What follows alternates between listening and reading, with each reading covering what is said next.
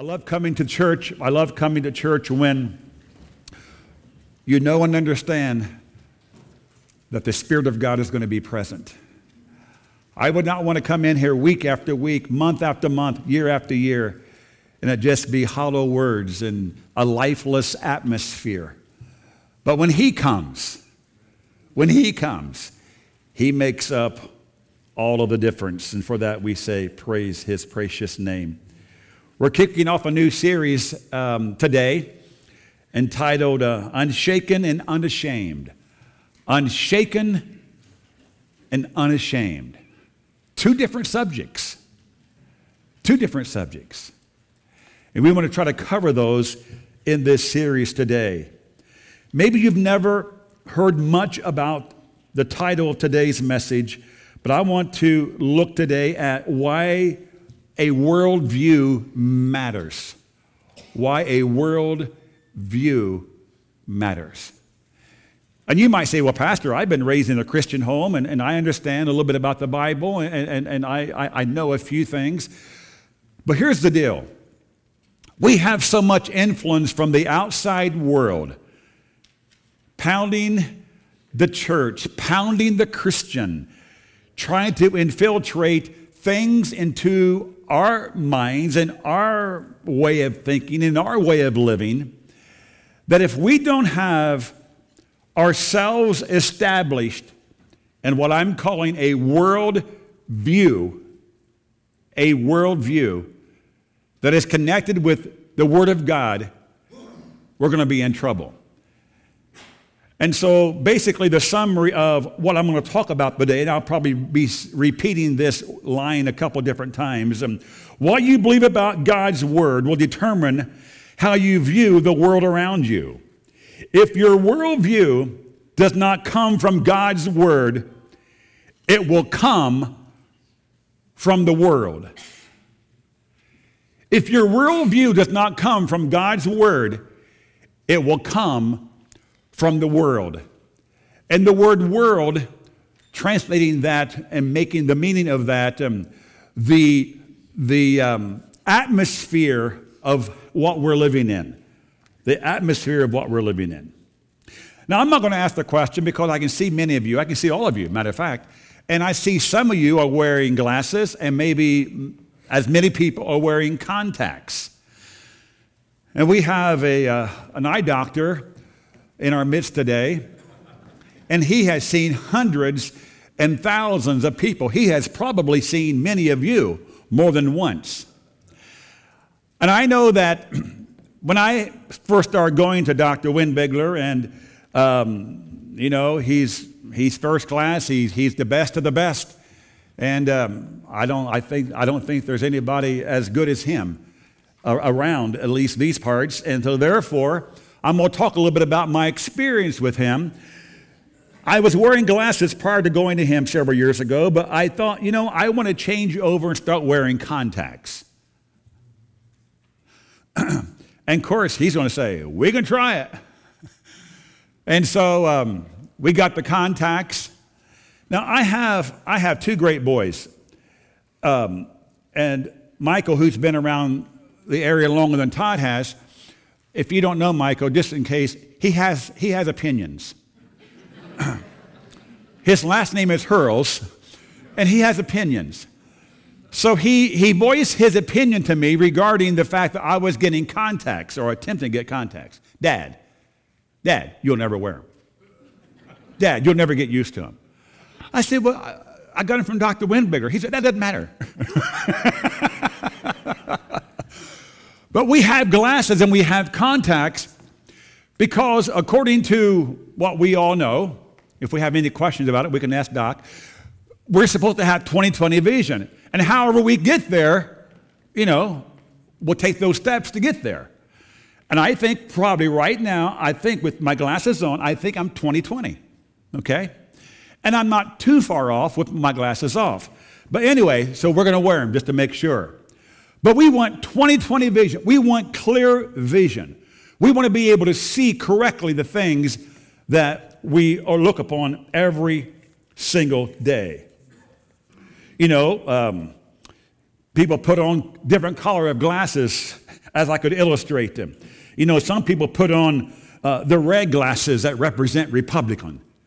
And some people put on the blue that represent the Democrat. You know, and then some people put on red for Ohio State. And some people put on brown for the Bears or the Bengals or the Browns. Excuse me. Boy, I got that one. Boy, that wasn't in my notes, Jeff. Jeff's just sitting back there just shaking his head. He'll see me after church. With the basic level, low level, the bottom level, this is true. A worldview is the lens through which we see, we define, and we make judgments about the world around us. It's the framework from which we view reality and make sense of reality. Jeff Myers, a president of Summit Ministries, defined worldview as this: a pattern of ideas, beliefs, convictions, and habits that help us make sense of God, the world, and our relationship to God and the world. I like that definition, and that's why I put his name with it. Jeff Myers gave that correct definition. Now, there was a yard sign in a person's yard, and this kind of tagged their worldview. This is what it said: we believe science is real, women's rights are human rights, Black Lives Matter, no person is illegal, love is love, diversity makes us stronger. And that was their definition, pretty much, of their worldview. In our present cultural environment today, it's imperative that followers of Jesus Christ, that we're convictional, that we're courageous, and we're compassionate regarding our worldview. We must know what we believe, why we believe it, and how we can communicate that to others. And we must be unshaken in our faith and unashamed of the gospel of Jesus Christ. Now, that wasn't my benediction, and that wasn't even all of my intro. Let me go on. Our main point today is this: what we believe about God's word will determine how we view the world around us. If your worldview does not come from God's word, it will come from the world. And you said, you just read that a little bit ago. But everybody didn't know I just read that. Some of you just heard it for the first time. And I'll probably read it a couple more times before I close out. Sadly, according to George Barna, the percentage of those with a biblical worldview has been declining in each successive generation. Boomers, the decline has been 10%. The Gen X, 7%. Millennials, 6%. And the Gen Z, only 4% believe in the biblical worldview. Barna summarizes these findings as frightening in his article in the Christian Post. Biblical worldview is much closer to extinct than ever before. And then he continues. He said that it gets worse. According to the American Worldview Inventory, he said, there are some alarming trends taking place today. The share of our population which claims to hold a biblical worldview fell from 6% to 4% in the last 3 years. And the last on this, but not least. The share of born-again believers who say they are deeply committed to practicing their faith, it fell from 85% to 50%. Simply put, our worldview, it affects our realities, it affects our beliefs, our values, and it affects our behavior. Our worldview establishes what we believe to be real. Our beliefs establish what we believe to be true. Our values determine what we believe to be good.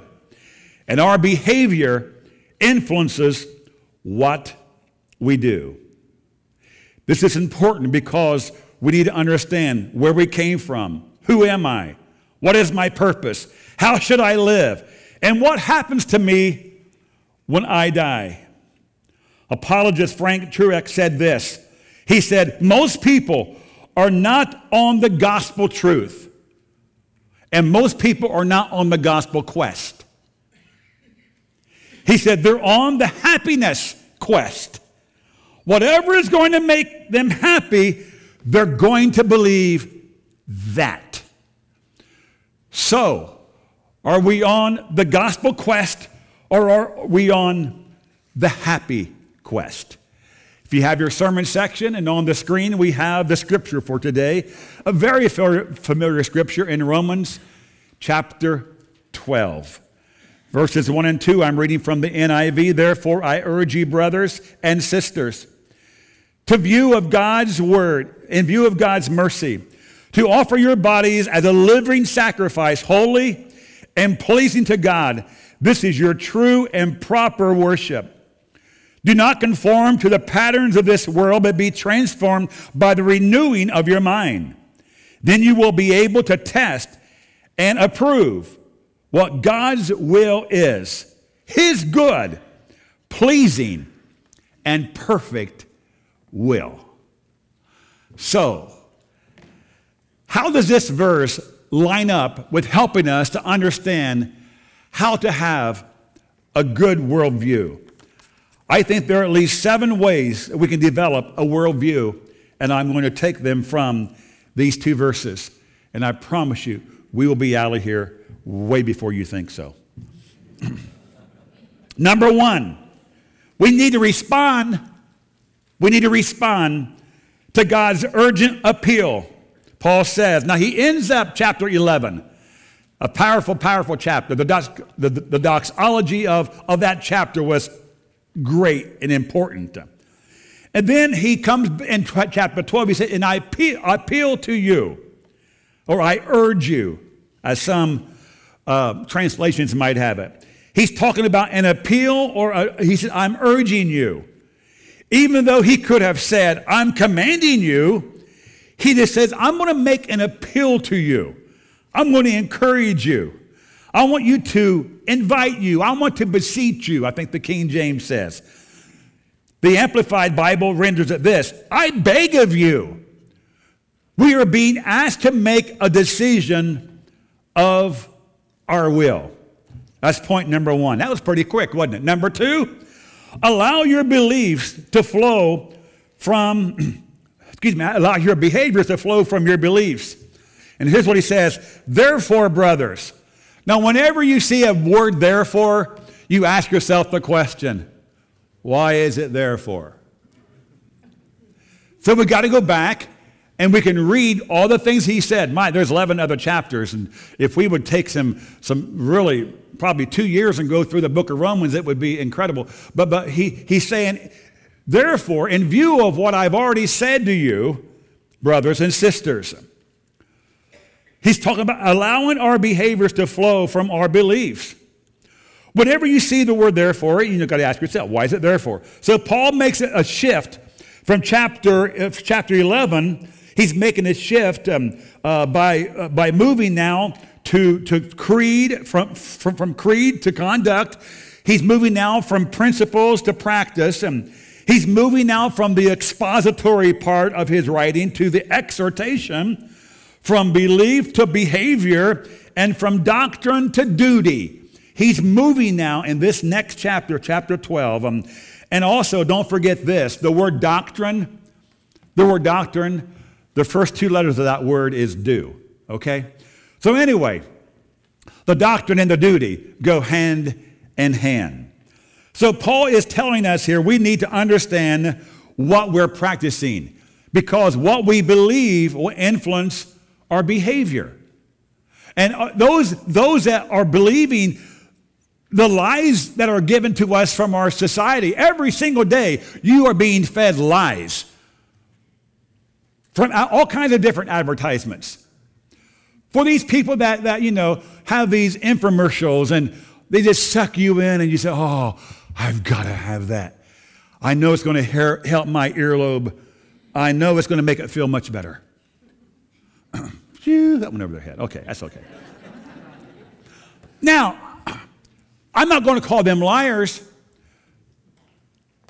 but we could all go through and get all the same product. Why don't we do that sometime? Let's just agree to one product that we heard advertised. Let's all get it and see if it works. We are being fed untruths all across the board with our society. So we must understand this, that we must have a practical application to what God is saying to us. And it must be based and positioned on the person Jesus Christ. Number 3, be motivated by God's mercies. I love this phrase here. By the mercies of God. Now, it's the mercies, not just one mercy. And we know God has many, many, many mercies. In 2 Corinthians chapter 1 and verse 3, it says that God is called the Father of mercies, plural, not just one. Again and again, he is merciful. Again and again, he is merciful. We see it 5 different times in Romans in chapter 9 and 4 times here in chapter 11. All the various times he uses the word mercies. Let me just read what John Calvin said regarding this right here. We will never worship with a sincere heart or serve God with an unbridled zeal until we properly understand how much we are indebted to God's mercy. God has demonstrated so much mercy to us. We can't help but respond by fully surrendering our lives to him. Isaac Watts captured it well when he wrote the song, "Love so amazing, so divine, it demands my soul, my life, my all." The mercies of God, they're new and they're great and they're plenteous. Number 4, he says, offer your bodies on God's altar, okay? To present your bodies as a living sacrifice. Now let's back up and go to the Old Testament just for a little bit, okay? This word is to present, is a technical term which is used to describe the offering of an animal for sacrifice back in the Old Testament. A live animal was brought in to the priest, and it was placed on the owner's altar, and the owner placed his hands on it, and it was placed on the altar, and then the blood came out. So that was a sacrifice that was offered to God. Now, in the New Testament, it's talking about a living sacrifice, which was much different than the sacrifices of animals, although they were alive. But now as we look at the word sacrifice, the living sacrifice, we're talking about how God wants us to present our bodies to him. We are exhorted to offer our total being to him, not just bits and pieces. But in 1 Corinthians chapter 6 and verse 20, it says this, for you were bought with a price, so therefore glorify God with your body. Glorify God with your body. So I think I could stay here for a long time. What people are doing to their bodies today is horrible. Not just today, 50 years ago, many years ago, all through the generations of mankind, the things that we and people have done to their bodies that have not been offering to God their bodies for the glory of God. So the word body here refers to a totality of our entire being. You say, well, how does that make sense? It talks about our entire life and our activities.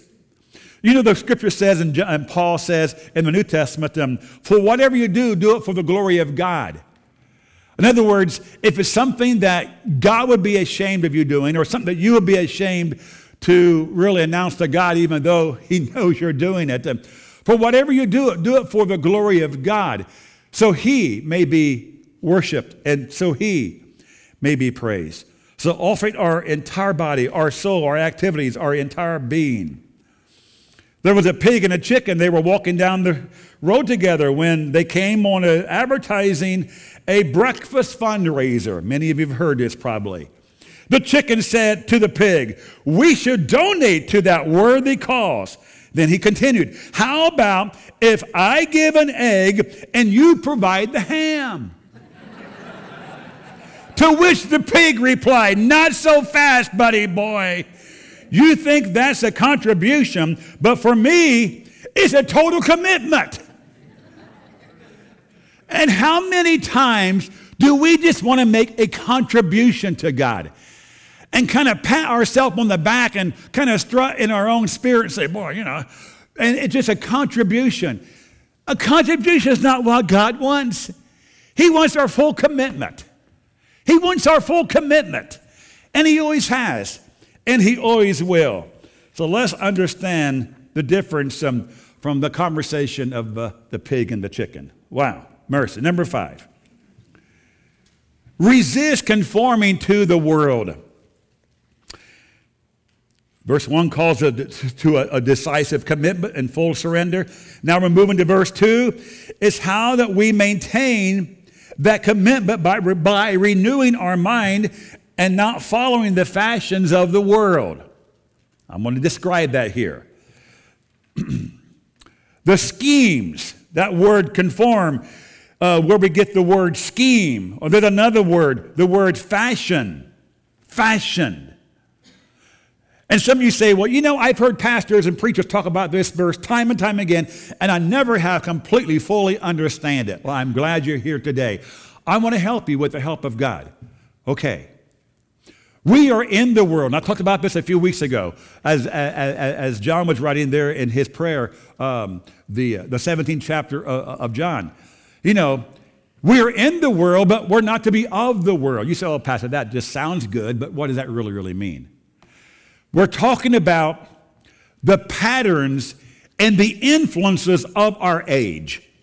That's what this is talking about here. We're not to let the influences of the world cause us to develop our worldview.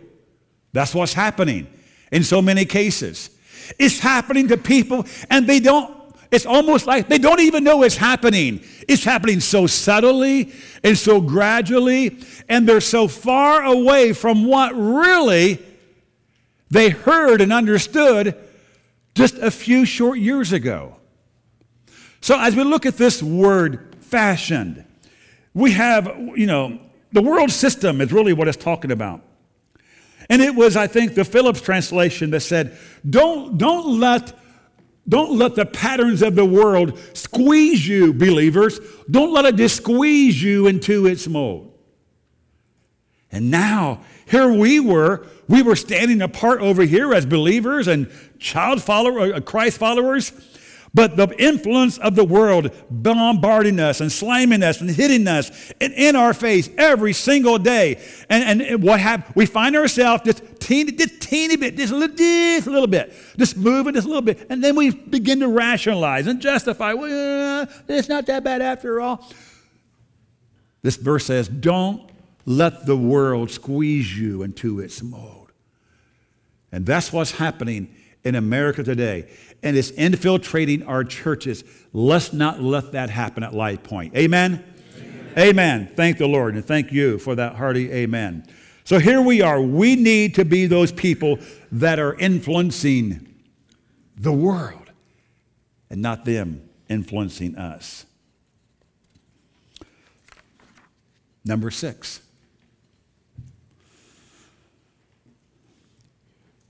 Receive the transformation from the Word. The negative command calls us not to conform. The positive command tells us to be transformed. That's a nice word, isn't it? To be transformed. You've seen people that have a project, whether it be a bicycle or a car or a house or whatever, and they just work, and man, they transform it. Wow, look at that. I can't believe it. What'd you do? You transformed it. That's nothing compared to us being transformed by the Holy Spirit, by the renewing of our mind. He's referring to the interchange. Wow. I could say more there. I think that I'm going to leave it right there because I got a lot more going on here. I think, is there only 7 on your sheet? Yeah, I got 16. No, I don't. No, I don't. Number 7. Adjust your will to God's will. How many times do we try to help God out? Huh? I have found, there's been times in my life I've tried to help God out. I'm going through a situation, and I say, hey, God, come here. We need to have a little talk. You kind of know where I'm at.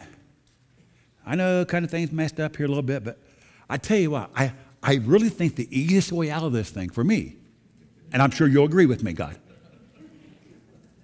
we try to help God out so many times. I think God has a great sense of humor. And it could be something like this. He could maybe say, let me tell you. Let me tell you. So here it is right here. Not only do we need to receive the transformation from the word, but we need to adjust our will to God's will. Back in verse 2, that by testing you may discern what is the will of God, the good and the perfect and the acceptable will of God. Okay. Until we offer our bodies, our minds, and our wills, we will not understand his good, his pleasing, and his perfect will. And you won't have a godly world view. So, it's like setting somebody down in the middle of an organization, and they don't have a clue how this organization functions, but yet you're putting them here in the middle of it, and you're expecting them to understand everything that leads up to their job and all the things that are going to go after their job. And you're just going to set them in there. They have no clue. And we have no clue what God's will is until we allow him to work on us, until we submit, until we commit, until we come to a point in our life and say, okay, God, you know what? It's me and you, and I want you to be my boss. I want you to be my guide. I want you to be my friend. I want you to be my helper. Folks, all these years I've served God, but by no stretch of the imagination, I've fallen and I've failed and you know, but I'm going to promise you, God has not one time failed. And there's been times I could take him back to his word, or there's times he could take me back to his word and say, hey, Rich, right here. Oh, yeah, that's right. I didn't have it right. And we can get all messed up. Sometimes our priorities are all messed up. Sometimes, you know, we can have a big heart and a good heart and all that. But, you know, God wants us just to submit to his will. Just submit to his will. We can do that, and we can do it with his approval and with his blessing. So the Bible gives us all the answers we need. Let's go back to what I talked about earlier. Except I'm going to give you the answers this time. Where do I come from? We are created by God. Who are we? God made us in his image, both male and female. Number 3, what is our purpose? God created us to know and follow him as he will, as we fill the earth over what he has for us and being good stewards for his glory. He wants us to align ourselves with his plan and purpose, and that's his purpose for us. Okay? What's our core problem? We're all sinners who we fell very short of God's glory because we were prideful and we were resisting the authority of God. All took place back a long time ago. We talked about that many weeks ago. Number 5, how is this problem resolved, or how is it solved? It is solved because how? because Jesus Christ died on the cross for our sins. My sins, and your sins, and for the sins of the whole world. And we can be a person that comes to him. And by loving him, he'll help us to love others. And number 7, what happens to me when I die? What happens to me when I die? There are so many different answers to this question that many people think they have, but there's only really one answer. We will either be with the Lord forever in heaven, or we will live apart from him in hell for eternity. God has a plan. He's had it for all of these years. All of these years. It's been violated, and there's been consequences. It's been followed, and we've seen God's blessing and his joy demonstrated. Let me read what William Booth said, the founder of Salvation Army, then I'm done.